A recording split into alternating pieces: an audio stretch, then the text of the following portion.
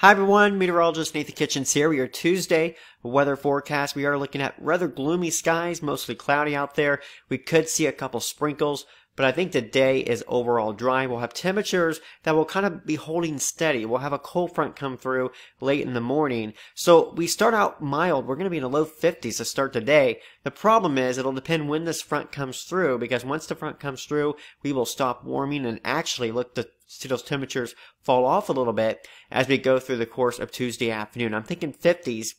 We'll probably reach a high in the upper 50s here and then fall a little bit through the day. As we head into Wednesday and Thursday, be prepared for rain to come back to the forecast. We do expect rather widespread rain those days here. And as we looked at Thursday, and more particularly here, we're looking at a big cold front that will come through, and we're going to see those temperatures really start to drop off later in the day. And as we go into Thursday night, yes, the chance for a couple snowflakes, as those temperatures will fall actually below freezing by the time we get to Friday morning. So here's that forecast radar. You can see the widespread rain on Thursday and a little blue that shows up on the backside of the storm. Temperatures will go from the 50s as we go into early Thursday afternoon. But by Thursday, about 5 p.m., we're about 40 degrees. And by the time you're heading out to maybe trick-or-treating Thursday night, you'll have temperatures in the 30s. Wind that could be gusting up to 30 miles per hour. So not ideal weather.